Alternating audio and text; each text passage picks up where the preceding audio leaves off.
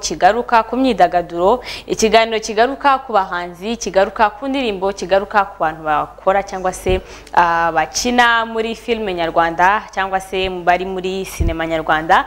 Nizere ko rero mumeze neza cyane aho mudukurikiye muherereye iburasirazuba, iburengerazuba, amajyepfo, amajyaruguru, plus n'umujyi wa Kigali, tutibagiwe na ba bantu badukurikira ku mbuga nkoranyambaga za B+TV, aho ushobora kujya kuri Facebook, Twitter, Instagram na YouTube, byose ni B+TV Rwanda. Muri abo bantu nzimo umukobwa witwa Aisha uri muri France, nzimo witwa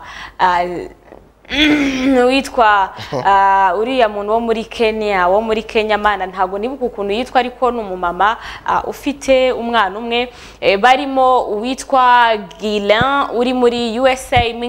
Mwese turabasuje cyane rero, nizere ko mumeze neza, Imana igikomeje kubatiza ubuzima, muhumeka neza, ndetse n'abatameze neza ntago ibintu bihora ari bibi, ibintu biba byiza bikaba bibi cyane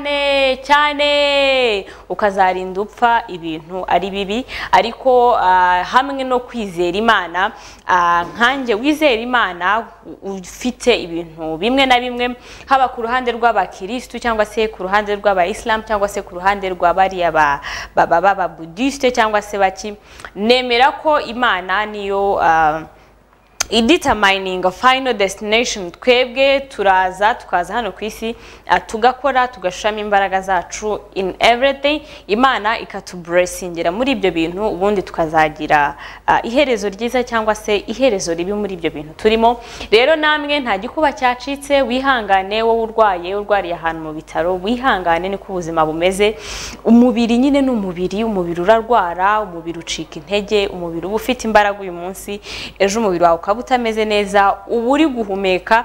Nyuma y'iminota 30 abantu bakumva ya matangazo twajyaga tuyita kera ngo muri niba ari rirarashe, niba ari matangazo hahandi batangaza abapfuye, abagatumira imiryango yabo, ibyo byose ni ibintu bibaho, n'umubiri nyine niko umeze, ni nako ukora. Hanyuma rero nkuko mumaze kwimenyera, muri iki kiganiro dukora guhera ku munsi wo kwa mbere kugeza ku munsi wo kwa gatandatu, tugaruka kuri ayo makuru yose y'imyidagaduro. Ntago muri studio mba ndi njyenyine of course, ariko mbabwira ngo uyu munsi ni tariki ya mbere z'ukwezi kwa karindwi, it's Independence Day ku gihugu cy'u Rwanda. Dukunda u Rwanda, twimana u Rwanda. Ndakwakiriye muri studio. Ejo no kwibohora uyu munsi. Kuwa kane ni iki? Kuwa kane Liberation Day nizaba kuri eshatu, sibyo? Kurenye. None se ubundi Independence Day na Liberation Day bitandukaniye? Ahantu bitandukanye, hamwe no kwibohora, ahandi ni umunsi w'ingabo.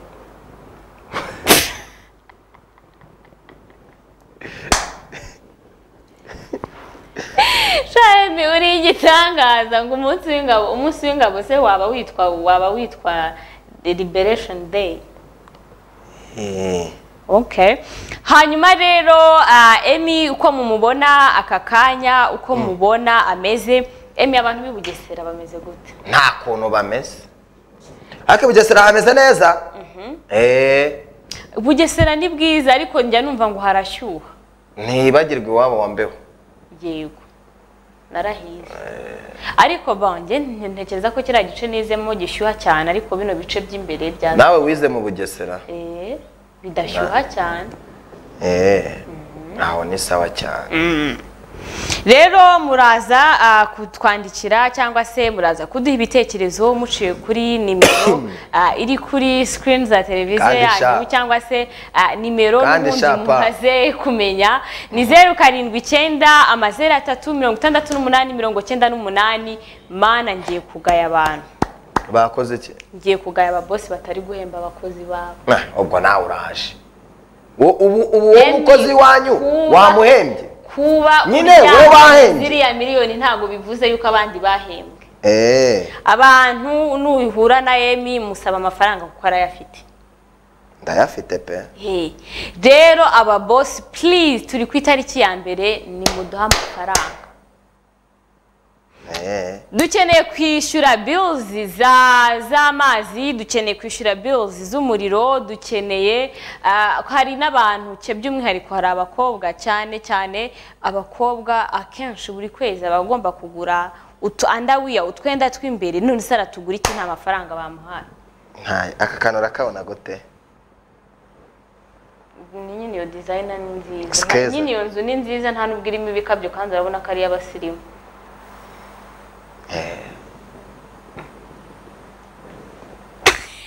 Si y'abasirimu? Ni y'abasirimu pe cyane. So rero reka nizere ko mumeze neza abantu bo mu Bugesera. So ndabasuhuje. Nimwenda rwose mujye mukurikirana. Cyangwa nawe wigize umustar ukagenda wihisha. Njyewe mba nibereye ahantu gutya tu ahantu pembeni. Gusa amakuru nakuye nuko mu Bugesera ngo hari umusirikare uhatuye ukubita abantu. Uwo bamufunze cyangwa ngakubita abantu bakamwaka iryo peti niba ari ni peti niba ari ngakubita abantu ako se pa biti ngo akubita abantu mu minsi ishize banamwongereye ipeti akubita abantu banzu ubuyobozi bwe butabizi ariko nge nabimenye shani nabimenye ndavuga ati uyu muntu wakubise umuntu w'umugabo akamukubita urushya karamukubita mu bandi abantu barahindutse hari yenda usibye n'uwo musirikare niba ujye ukurikirana amakuru mu makuru hari igihe bakina inkuru kavuga none se aba bantu ngo mukuru w'umudugudu wajengereje abaturage wowe niba ushinzwe kurinda umutekano w'abantu ni nawe uwa mbere kwica umutekano w'abantu urawangiriza iki bite ko abaturage nayo mafaranga ubuhembwa ko ari abaturage baba babigizemo uruhare kari imisoro baba batanze sha nibagiwe izina ryawe ariko ubutaha nzakuvuga oya ndariza atagira ngo ubutaha ninongera ko nukuri kw'Imana nyine uzabanza ugenda umuganire ubanza umenye impamvu abakubita wasanga ari papa wa Bwiza biramureba papa wa Bwiza se ngebyo ngibyo papa wa Bwiza se biramureba nimba ari nawe ubiko kuba se papa wa Bwiza bivuze iki no ndi kukubwira ujiste nyine usanze ari nk'umupapa w'inshuti yawe ubwo se nge wasanze umwana kubise ari umwana wanjye umwana wawe se isaraka kanya yabageze mu Bugesera ntacyo uwahandi cyangwa undi ndera agasanga ni umwana wanjye no mu gihe se atari uwawe ariko nawe amakuru mfite iyo ageze mu rugo baramucinya oya aho birumvikana ariko Erika Sendera aramamagaye nahita wazi ibibazo yasohoye mwitabe nanjye hari ibibazo nshaka kumubaza Sendera International umamagaye ndi mu kiganiro kuri televiziyo live bite byawe twapfuye iki koko nta kintu twapfuye wiri umamagara kuko nari ndahantu mu nama uyu mukobwa turi kumwe mu kiganiro witwa Zu aranambwiye ngo umamagaye ashaka kukubaza ibibazo ariko asohoye indirimbo yego yitwa ngo iki ntago nzi izina ry'iyo ndirimbo ariko icyo nzi cyo nuko yasohoye indirimbo ya danje maze iminsi ya danje aho sende bete nibyiza akira mubaza shaka ibisubizo inore niga alo njyewe nitwa Kwinzu turi mu kiganiro kuri B+ ikiganiro cyitwa Showbiz Trend. Yes. Umeze ute kwanza mbere na mbere? Ninjye muhanzi kabisa ufite indirimbo nshya fresher za 300 millions. Yitwa ngo iki? Indirimbo yitwa gute? Gikoba. Yitwa Gikoba ni indirimbo igaragaza ibigwi n'amateka no kwagura ibirindiro byabahoye abanyarwanda n'u Rwanda ikaba naravuga udusozi ni naho inkotanyi zagiye zinyura kugira ngo zibohore u Rwanda yitwa Gikoba iri kuri YouTube channel yande ya Senderi Hit ubwo abanyarwanda badukurikiye mubaze cya kibazo wambajije ko babyumvise Takibinga Independence Day no hanyuma ngenda afite ikibazo indirimbo kandi ndabanza kwibwira abantu ngo aho bazaba ari hose mu gihugu muri iyi gahunda yo kwibohora bitari Kenya bazayicurange abaturage bayimenye ku buryo nzajya nsanga mu gihugu hose barayimenye ni indirimbo urebye nakore abanyarwanda bahereye mu isibo mwisibo hariya hasi mbere yuko bagera ku mudugudu. Ndasaba urubyiruko kwigira muri telefone yabo yitwa Gikoba by Senderi. Mubaze byaje. Hanyuma mfite ikibazo wasanga hari n'undi muntu umeze nkanjye afite icyo kibazo. Isanzure. Yego twari turimo kugaruka ku minsi igiye kuba hano mu gihugu cy'u Rwanda harimo Independence Day guhera uyu munsi ku itariki ya mbere tukagenda kuri Liberation Day. Yes. Mu by'ukuri iyi minsi ntago nza ahantu itandukaniye.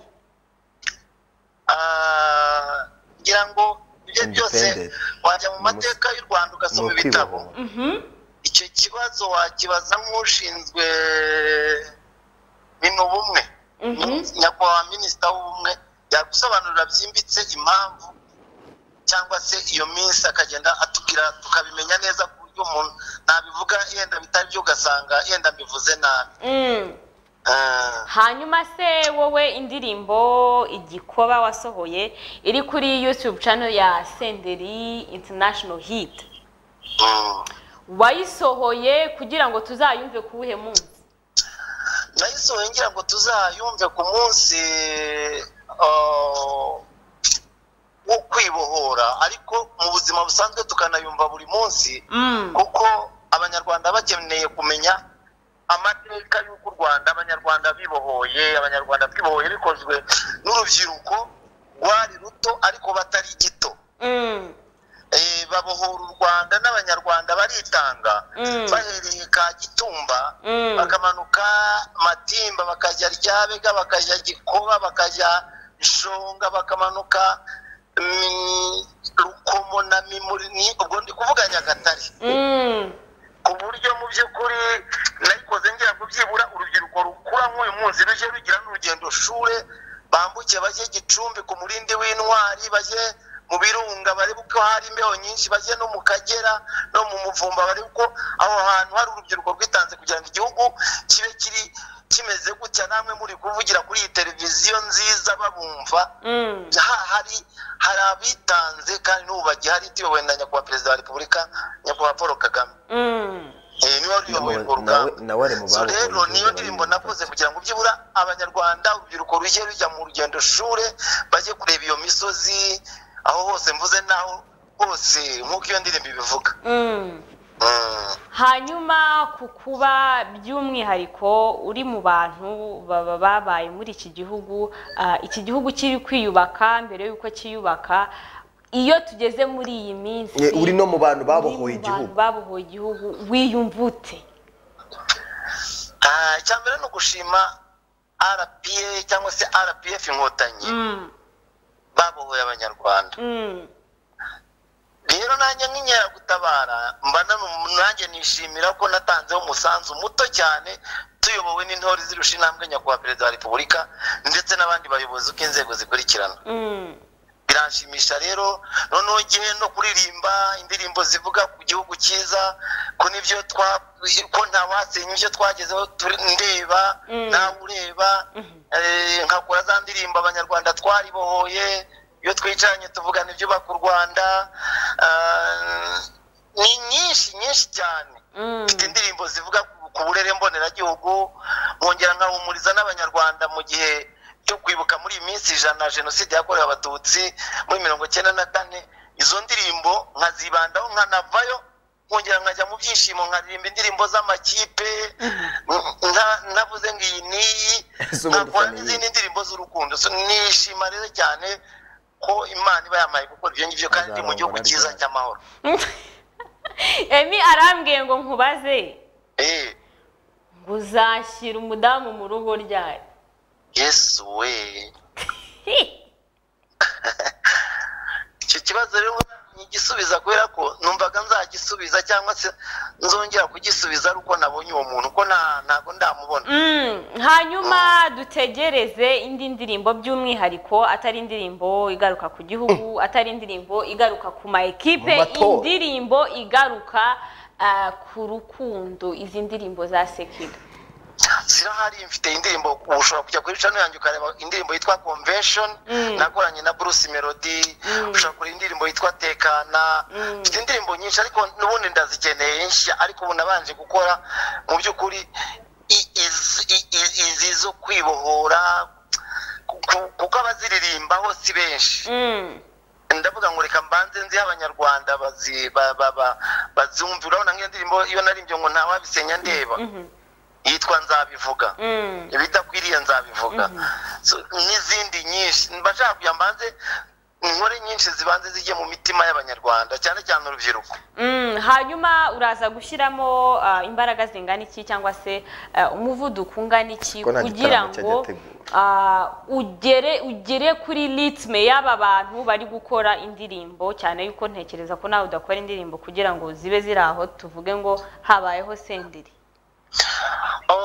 umuvuduko buriya buri muntu wese agira gahunda ye mu muziki ni nayo mpamvu ubona nta nubwo mukunda kuncuranga ku mateleviziyo no mu maradiyo ariko nijya ukora konseri nyinshi bivuze iki rero uncuranze utancuranze ndi muri roho z'abaturage ndi gukora indirimbo z'umuturage ajya kurya akabanza kurya ibihangano byanjye agakirenzaho ibiryo so nkakora za ndirimbo ku buryo niyo ugende ndirimba mu masoko iyo habaye isoko mu masoko niho niririmbira urumva nkaririmba umuturage mu ndirimbo zanjye akazimenya wabimenya neza tujyanye nko muri konseri nk'ahantu nibwo umenya hit icyo ari cyo so rero hari icyo nabanje kubaka mu rubyiruko cyangwa se mu banyarwanda no mu bafana banjye mu bakunzi banjye ko niyo batanyumva kuri radiyo ariko se baramfite ese indirimbo zanjye nshya barazifite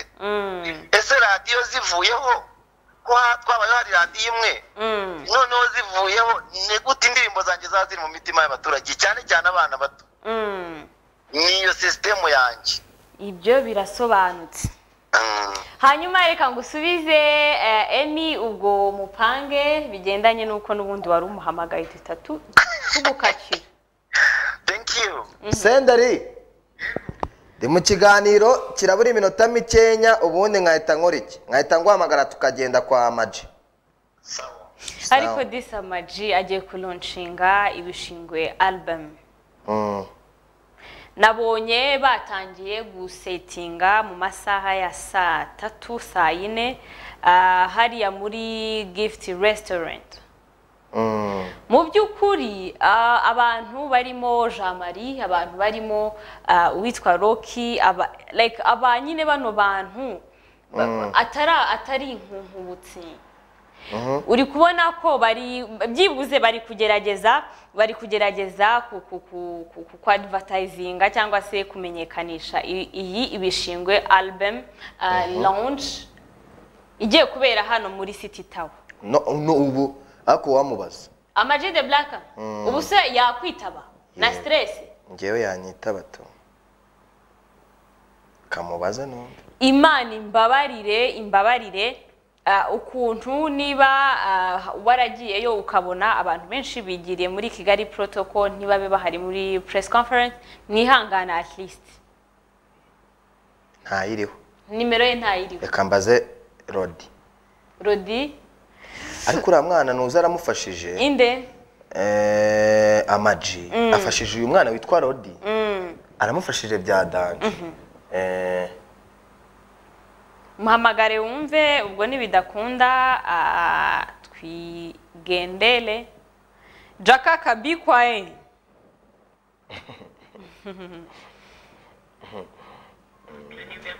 nawe ntayiriho so ikintu gihari nuko kugeza aka kanya kuri uyu munsi wo kwa gatandatu itariki ya mbere z'ukwezi kwa karindwi ari Independence Day hano mu gihugu cy'u Rwanda ndetse n'abanyarwanda aho bari hose kuri iyi si du celebratinga uyu munsi witwa Ama-G the Black nibwo agiye kuronshinga ibishingwe album iriho ibintu sinzi ukuntu nabyita ariko bigendanye n'ibintu yagarutseho muri press conference yavuze yuko album yiwe ari album agiye gushyira hanze imugoye, album abantu bafashe nk'ibishingwe bakayitererana bakayita uko bishakiye, ariko last but not least nyuma y'imyaka 3 ikaba igiye kujya hanze. So ni umwe mu bahanzi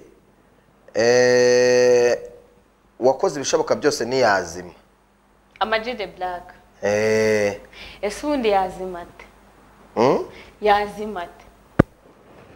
Umwe mu bantu b'abahanzi bafite akandi kantu. Amag, Bulldog, Riderman, Fireman, ba Pifla. Wapi? Habose turabira. No, Pifla ntabwo. Uzi Pifla nibo bantu bakomeje kurwana ni generation y'ibi bya. Uzi Pifla niyo mutamwibuka. Ariko Pifla narenze. Discipline yonyine yatuma mumwibuka. Ari undi muntu nabonye ufite imirimo nuko burya abantu babatandukanye mu Bugesera nawe ufite imirimo imeze nk'iya Theo neza. Theo witabye Imana completely nawe nuko erega abantu kandi hariho abantu sindabivuga gute, hariho abantu bafite imitima baremetse kwabo. ntagaruka ibaza umuntu kuza kukureba akavuga ati mvuye mu rugo ndahura n'umwana akagenda yikoreye igikapu cyuzuye bombo. Abo ni nka ba Père Noël. Man, waba uri umudamu, waba uri umusore, waba uri iki, akaguha hariho abantu ijuru barikorera bari mwiza nyine. Reka nkubwire aba umuntu ukuntu ameze nta muntu uri perfect. Nta muntu uri perfect. Habe ushobora kuba abantu bakubona ko uri umuntu mwiza nta kibazo ugirana n'abantu, ariko mu by'ukuri ushobora kuba ukigirana n'inyamaswa. Ibyo bigahita bituma utaba perfect. Ariko ku bantu nk'abo twese ugerageza nyine gukora ibyiza biri mu bushobozi bwawe no reka nkubwire, iyo wicaye ukavuga ikintu runaka uka-expressinga ikibazo cy'umuntu runaka, uko niko kwawe uri gukorera ijuru. Ntago twese tuzajya gukorera ijuru ngo kubera yuko twafashe Bibiliya ngo abandi twafashe Qur'an, never. So nuko bimeze rero. Amag the Black agiye gusohora iyi album, hariho indirimbo nyinshi zigiye zitandukanye yayise ibishingwe ndetse n'indirimbo zimwe na zimwe yatangiye kuzisohora. Hari indirimbo imwe nkunda yitwa ngo iki, ngo tuba mu ngani tuzimenye. Oya nibyo nibyo ariko akangakunda tuba mu oya harazamo inuzemi. Oya nagize waretse harazamo iki copyright. Ariko nayumvishe ndavuga ati cyakoze. Oya none se reka nkubwire Amag the Black ntekereza ko umwanya munini awushyira mu bintu akora kuruta uko yenda yawushyira mu muziki, kandi aramutse awushyize mu muziki umwanya afata hari ibintu byinshi byiza pe byageraho, cyane yuko ni n'umuhanzi mwiza. Uvugisha byari ngo ukuri kwambaye ubusa. So nuko bimeze cyane. Ismail Mwanafunzi yakoze ubukwe ubu ngubu iri joro ararara muri none se kugeza aka kanya bari bara shamba mbone Ismail Mwanafunzi agira isoni. Yakoze ubukwe muki bya bindi gusaba no gukwa reception byose. Okay, Imana nawe imuhe urugo rwiza, cyane yuko yagiye guhitamo mahoro. Hari abandi bakobwa benshi beza bahari, ariko ahitamo mahoro nawe amuhitamo. Bemeranywa kubana nk'umugore n'umugabo mu mategeko kugeza kuri ubu. Iyo bakoze gutyo ubukwe se bageze no mu rusengero bakajya imbere y'Imana, padiri cyangwa se shehe akabahesha umugisha, bakajya kwibanira nk'umugabo n'umugore, nabwo byemewe imbere y'Imana, bakabyara abahungu n'abakobwa bagakurikayo, cyangwa se ntibanabyare, byose birashoboka. Ariko ahantu bita ku Gisenyi hari gushya ku Gisenyi inda ziri buze kuvayo. Reka nkubwire, reka kuvuga ku Gisenyi gusa. vuga ku Gisenyi uvuge n'abagiye i Burundi. Uyu munsi niho bagiye mw'abantu bamubwire ntabwo hari hajya y'abana ntabwo hajya visit Rubavu ba Briane bamanutse umva abana bafite kashi zabo bashaka kwinjoyinga abatari Gisenyi bari i Burundi mw'abantu umuntu uri gutegura ibitaramo hano i Kigali none by'umwihariko muri weekend sha sinzi ikintu ari bukuremo cyangwa se ntago expectinga ko agomba kugira ibintu nyine byiwe bigomba kuba successful bitewe n'abantu aho bagiye hanyuma umuntu witwa tumaze kugera sanga hene Samaya n'umunatu umuntu witwa Kenisol few days ago yasohoye album yitwa Stronger Than Before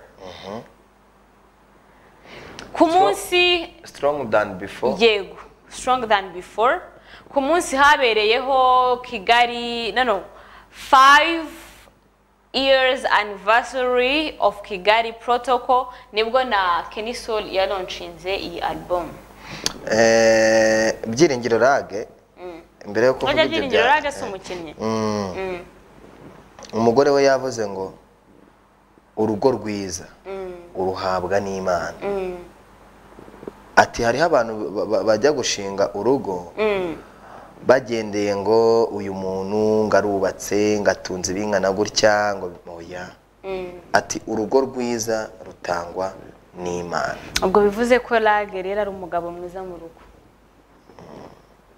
sibyo ya posting hariho nde nande ni babiri ariko Rumagari mu rukundo numwe mu bakinnyi ba filimi witwa nde witwa Saranda uriya uvuga ngavuka ngo mubami uyu mwami sinjya numva avuga ngavuka mubami muri filime yitwa The Secret bandi kubacanga mu tuntu duke se Junior Rumaga koko jesha Rumaga nawe mbona nta rukundo yajyamo sinzi ukuntu mbona ameze anyways yanasohoye igisigo cyitwa uko basaba uko basaba Junior Rumaga na Shani Breeze asohora video Shani Breeze wagiye no gusohora EP Shani Breeze ni umuhanga oya Shani Breeze ni umuhanga cyane Shani Breeze ni umuhanga ku rwego abantu bashobora kuba batanatekereza hari undi mutipe nabuze ni Rusizi ni Bavu umutipe witwa Mico waririmbaga yana afitanye n'indirimbo na Mico the best ivuga ngo iki bakora Mico ndi gututamuzi numwe mu batipe baririmba bazi nitabaho hari ejo kuwa mbere n'ejo ni ryari haraza kuba igitaramo 5 years music Makanyaga Abdul 50 years ariko man imyaka 50 ahantu nzaje ariko se ubu yiwe nuzuri kumubonaho Cyusa Ibrahim oya Cyusa Ibrahim yavuyeho ngo yavanyweho niki yashakaga ko bamuha 1M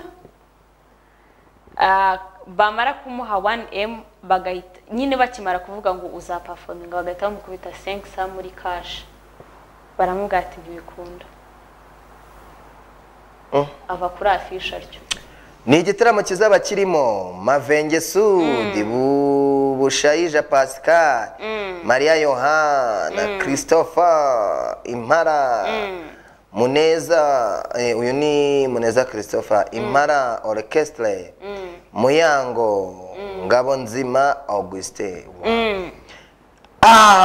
hazasha pe abo bantu babona amafaranga kwinjira muri Ligla ni 10,000 ahasanzwe VIP ni 15 muri VIP ni 15 uyu mugabo azahinjiza amafaranga Makanyaga kandi kizabera Romantic Garden ku Gisozi hazuzura okay hanyuma nibyo narindi kubabwira ko uwitwa Kenisol mu ijoro ryabayeho kwizihiza imyaka 5 Kigali Protocol imaze ikora nawe nibwo yalauncingaga iyi EP yiwe yahaye izina rya Strong Than Before. Ni ahantu nabonye hariyo Muyango, hariyo Muyango wo kwa Kimenyi, hariyo witwa Okamer, hariyo Emmy, hariyo abantu bagiye batandukanye bari baje of course kumusupportinga. Hanyuma kuri hariho indirimbo ariko Muyango afitanye umubano wihariye na Kenisol. Uwuhe mubano suko? Oya aramutumira kandi Kenisol agakora iki akamwumva erega umuntu kugutumira ni kimwe kuza ugasatisfying abantu ni ikindi. Ubwo rero niba mutumira atamugoye nawe akamukorera ibyo aba yamusabye nta mpamvu yo kudakorana neza cyangwa se kugira ngo ntibagirane umubano wihariye nkuko wari ubivuze. Hanyuma kuri iyi Strong Than Before ni EP ya Kenisol nyuma yuko abandi bahanzi bari kugerageza uko bashoboye bagasohora ama album. Kenisol hariho indirimbo yakoranye n'uwitwa Ariel Wayz. Ariel Wayz niwe mukobwa wenyine niwe gitsina gore kiri kuri EP. Abanyamakuru ariko barakundanye. Yego iyo ngingo nanjye niyo nashakaga kuzaho Pasi uganahita adufasha adushireho ka gafoto. Naga ari ibintu bya danje kumva ngo Wayz ari kuri Nuza kuko wasanga no kuri album hari n'indi album bafitanye. Hanyuma Pasi dufashe udushireho ako gafoto bakiga bakiri ku Nyundo urebe ukuntu Mana rero iyo umuntu akiri muto aba ari mwiza abona ari akabaju ubona nta bibazo afitanye n'isi ubona nta mujinya afite isi ariko iyo wamaze ubundi ngiye mvuga ngo gukura no gusatira ibibazo. Oya vuga ngo gukura no gupfa. Ego man none se nta duhinja dupfa. Bro gukura erega iyo uri gukura uri kugenda usatira gupfa ubu uri kwishyira urupfu mu bamusereboro. Nuza rimwe wa musheri wanjye yigeze kumbwira ngo erega ngo ibyo byose ngo uba wigira ngo nawe uzasaza kandi uzapfa. Bare umuntu afite ukazapfa man. Natari rero Kenisol mu busobanuro yatanze kukuba yarabajijwe kubera iki Ariel Wayz ari we wenyine mukobwa uri kuri EP yiwe nyuma yuko hari abandi bahanzi beza barimo Bwiza barimo Aline Sano barimo ba Fifi Laya ni Fofo ni Fifi Laya barimo nyine dufite abahanzi. None se Fifi Laya ako Fifi Laya ni mwiza kubwiza no kuririmba naho bihuriye. Yego ariko ni mwiza. Nuvuga y'urukwavu ko ruryoha uzemere ko ruzi kugira gute. Oya Fifi Laya ni mwiza pe. Nta kibazo cye. Rero yasobanuye avuga ko impamvu Ariel Wayz ari we mukobwa uri kuri EP we nuko bakundanye. Uryo nuko baziranye. Yego aziriya minwa mu buryo bwo kuririmba no mu buryo busanzwe nta kintu cyatanje kirimo. Yasobanuye iki? Nibyo nyine uvuze ngo kuko bakundanye. Yego barakundanye kandi yego abagomba kumwubaha. Mwiza uri yego bana ubwo urashaka yuko yongera kugira utese kandi yarakunze abasore babiri cyari. Ese buriya Wayz ntiyatumye Kenisol ari Kenisol na Okama ninde muremure. Kenisol ni muremure. Kuri Okama. Erega Okama Nino.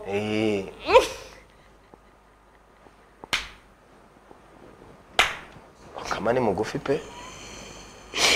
Jaye ni rwose urazi. Cyakoze ngewe yigeze kunca ahantu atwaye. Mbona imisego. Urabeshye. Wallahi. Uzabaze ibone twari turi kumwe. Imisego ipanze ingana nka gutya. Ariko nanjye niko byagenda kuko nanjye Okama ushizeho metero dushobora kuba tumeze gutya tureshya. Hanyuma umuntu witwa Mico the Best nawe ngo yabyaye. Yego this. Okay. Tumuha impundu tuguhaye impundu. Yego tuzaza kugukanda manuza amake Imana yanjye narumiwe. Mico the best nawe yibarutse bibarutse ntago yibarutse kuko we n'umugabo umugore we. Ko Mico the best ari we muhanzi wo muri East Africa wabanje gukorana indirimbo bwa mbere featuring na Diamond. Yarasohotse ze ngo ndagutumye umuntu aza kumere twadufaranga. Ese we buriya ntibazahita bamufatirana? Ngo sinakwibagiwe. Ntabwo bazahita bamufatirana. Tuzata tumufata. Kandi we Diamond arazi Kigali ejo bundi. Harimo ideni rero Mico the best. Nabonye n'impapuro zari ziri gucicikana. Muri ideni rya ubu miliyoni zarikubye. Asego bamufatirana nkuko bacyaje bari bagiye gufatirana Bruce Melody Burundi. Ni yishyura. Sugo Diamond amafaranga afite wabangugiye kumufatira. Ni yishyure nyine Mico. No, erega hari n'igihe umuntu aba afite ubudeni buto ntabwibuka akumva ko ngakarakadeni katafite ireme. Uyu rero Mico the best nawe yibarutse umwana w'umuhungu, umwana ubuhari ubuheta ni wewe w'imfura se. Ubuheta n'umwana wa kabiri. Yego.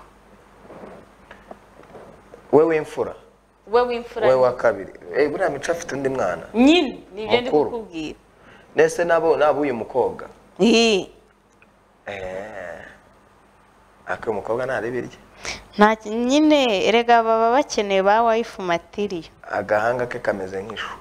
Oya ntago ari nk'ishu. Ubundi umunyarwanda kazi udafite agahanga aba wongo aba ari umukongomani.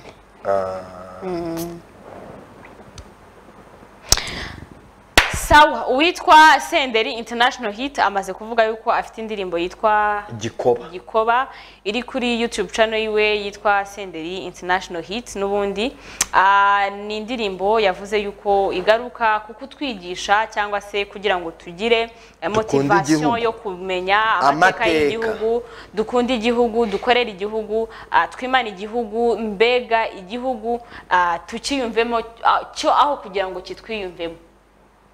Erega igihugu ese mwagize ngo igihugu ni iki? Igihugu ni ngi, igihugu ni wowe. Yes. Burare nk'umuntu njya nifuza ngayiko ngo ubuyobozi bw'iki gihugu. Reka ubuyobozi ni ngewe ni wowe n'undi. Ubwo rero Senderi yakoze. N'abandi bahanzi ubwo basohore indirimbo zifite aho ako sinzi impamvu ari bake abahanzi basohora indirimbo zo gukunda igihugu baba ari bake. Nawe nasohore EP Inde Senderi azasohora album wabona ari yasohoye.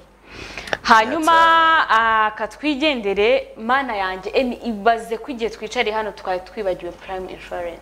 Oya turayivuga ahubwo uzi neza ko babajije ngo Burna Boy ngo uzabyara ryari.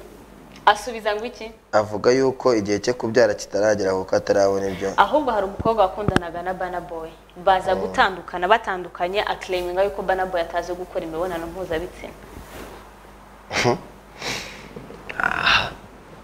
Hanyuma ikigo cyitwa Prime Insurance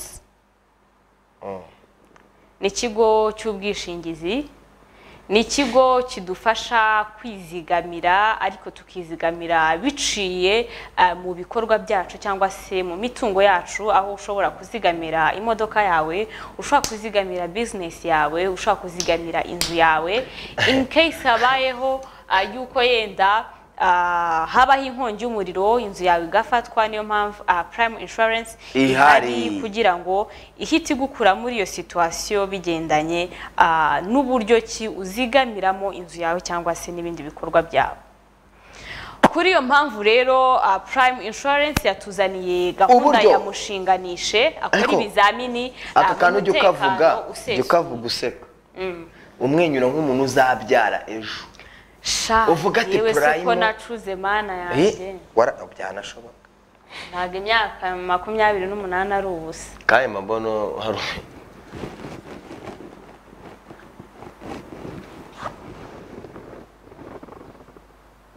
tuvuge Prime. Prime Insurance yatuzaniye ya gahunda ya mushinganishe akora ibizamini mu mutekano. Umurage mu Kinyarwanda.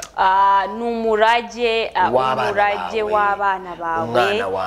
Ikintu cyonyine kugeza aka kanya umubyeyi yaguha n'uburezi. Ku biceri byawe 200. Esemi Isaro afite imyaka ingahe? Yamaye nka data. Afite amezi. Ariko kuba afite amezi aziga. Ariko byo ni nabyo. Kuko nanjye numvaga ko kwa mbere ngomba kujya gufunguza nuza yiyo. Ari amakoko wirirwa urya ntago wagabanya ugatangamo ibiceri 200.